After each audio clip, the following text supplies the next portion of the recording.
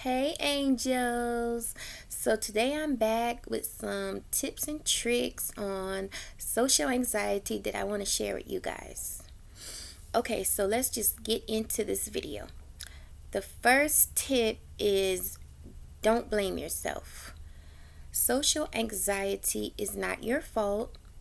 It's a mental illness, and just like any other physical illness, it needs care, treated, patience, and understanding.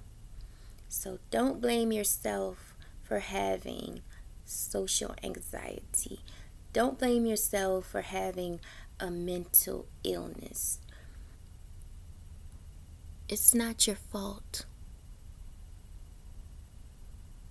Number two, if there's an event or a crowded place that you want to go to, like a wedding, a family event, like any crowded event, and you're having a very, very hard time doing that, like your anxiety is so high and you can barely function, like the only thing you can think of is this event and what you're going to do, where you're going to sit, how well you're going to be able to socialize, who's going to be there, how crowded it's going to be, like how uncomfortable you're going to be.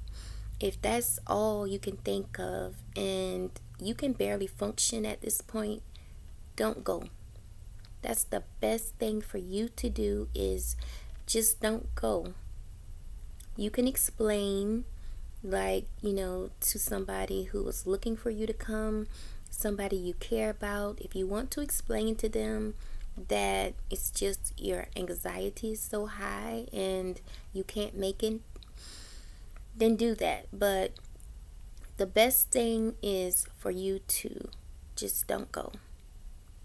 Don't be so hard on yourself. Don't go. Take care of you.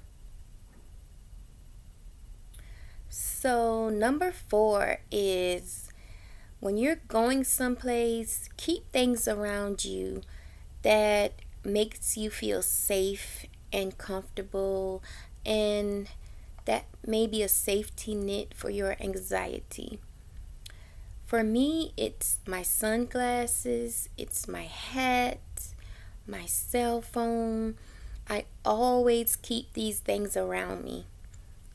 They just make me feel safe. Sometimes when I can just wear my sunglasses to a big event, or maybe my hat, or just have my cell phone.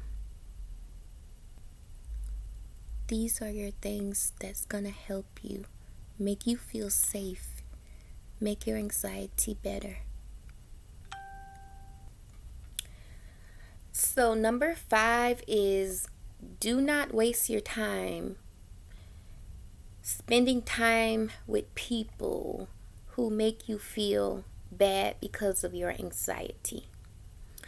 If there are people in your life that you have tried your best to explain your anxiety to, and all they do is make you feel bad because of your social anxiety, don't spend your time around those people, because they're only going to bring you down and make you feel worse than you already feel about your anxiety. And you don't need that.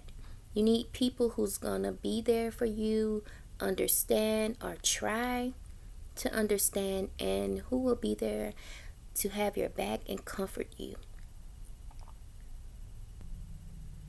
You deserve only the special, good people who will help you, be there for you, and have your back.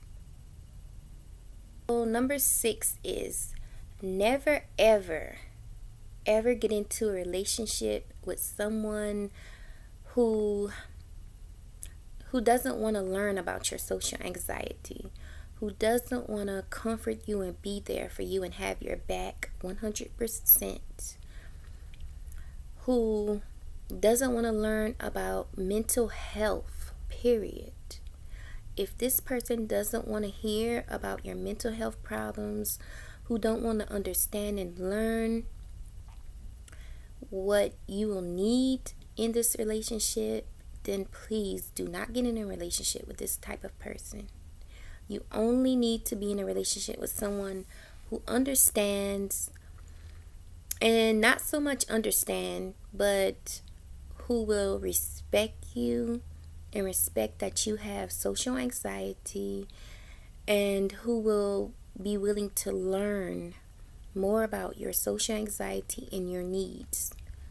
Because the worst thing you can do is be with a person who won't hold your hand through rough, tough times, won't hug you during a hard day, and just won't love and console you during the hard times when your anxiety is really high, or when you're having social anxiety, period. So please do not get in that type of relationship. You only deserve love, caring, respect, and someone who's willing to learn. Number 7 is find things to make you laugh. Anything that's gonna help you and make you laugh is gonna help you get your mind off of your anxiety, off of your social anxiety, your problems and issues. So it's always good to be able to know what makes you laugh and do those things. Anything that makes you laugh, do it often.